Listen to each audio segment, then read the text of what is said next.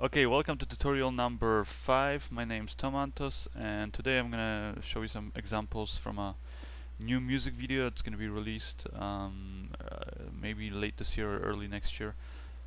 We're gonna work on two different sequences, both of which use HMI par lighting. I'll just let you watch the first sequence here.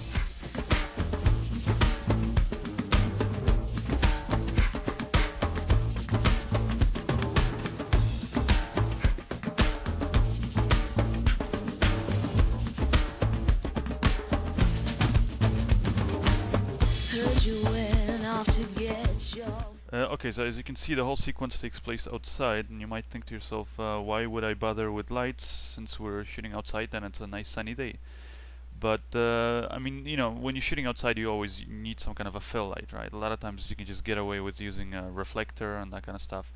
But for music video especially, you know, where you want that kind of kind of a glamorous kind of look. All the things that need to be, well exposed are well exposed, and also that you have some kind of contrast in the shot to give it a kind of a glamour look. And so that's what HMI lights are really good for, because they output a lot of power. And you know, when you're shooting outside and you have to compete with the strength of the light that the sun provides, you really do need to make sure that you have powerful enough lights.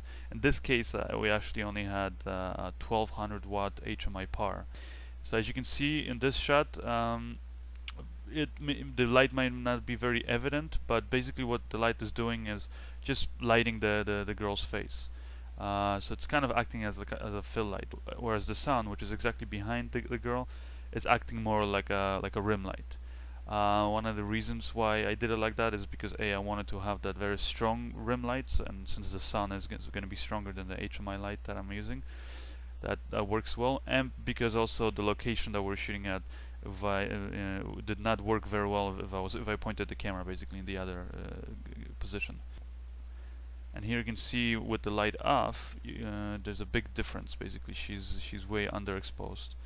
Here we put the light back on, and it just looks a lot better. And here, for example, in this shot, we also used the HMI light, but more as a this time was more as a kind of a rim light, kind of a rim slash fill light, just to the left side of the camera. And in this shot, for example, since the actor was in the car and his face was way underexposed, we had the HMI par light his face just to the right side of the camera. Okay, now we're gonna work on this restaurant sequence. This the same music video.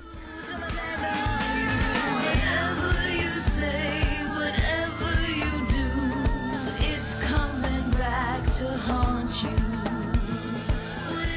So this is how I would start working on this sequence. Like on any shoot, I usually try to scout all the locations a few weeks before, so I can see what kind of shots are possible, and based on that I do my storyboards. So here you can see me setting up the camera on a dolly, just testing it out, making sure that I can achieve the same kind of camera move that I storyboarded. Here's a little rehearsal with the actor. I'm just blocking the shot out. We have one of the PAs standing in for the waitress. But as you can see right away, it's basically way too dark, and the reason is because we have these huge windows behind there, and it's a nice bright sunny day outside. So basically there's a lot more light outside than there is inside, and I have to compensate for it. Now I could do it in different ways. I could bring up the exposure in camera like you see here, but then obviously the problem is that everything outside is way overexposed. So in order to fix that problem, what I end up using is one of the HMI par lights, which is a 1200 watt HMI, and I put it just to the right side of the camera, outside one of the windows. You can see here, and just pointed right at the subject. Here you can see me testing it out with one of the extras while the actors are getting their makeup done. And here we do another rehearsal with the lights. Looks a lot better. What I end up actually adding though is this big softbox that you see up here, just to the left side of the camera, just to balance out the other side of the subject's face. And then the last thing that I do is I add a 1000 watt light there, just to the left side of the actor as he comes out, just to add a little bit of a rim and just to help bring him, separate him from the background. And that's pretty much it. This is how it looks.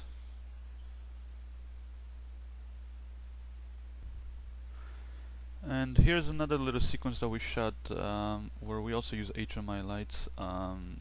It's all indoors, and the reason why I used it is because I just needed a lot of just big, soft, kind of ambient light that bounces all over the walls. So basically I just took one of those HMI lights and just bounced it off of the ceiling, and as you can see, provided enough soft, kind of equal light to light the whole office. And that's really the reason why HMI lights are so good. They're very powerful, yet they operate at reasonably cool temperatures, and they don't use that much power, especially when you consider how much light they output. And I guess they are big and heavy to operate, and they can be expensive sometimes to rent, but other than that, they really are a lifesaver in many situations when you're filming.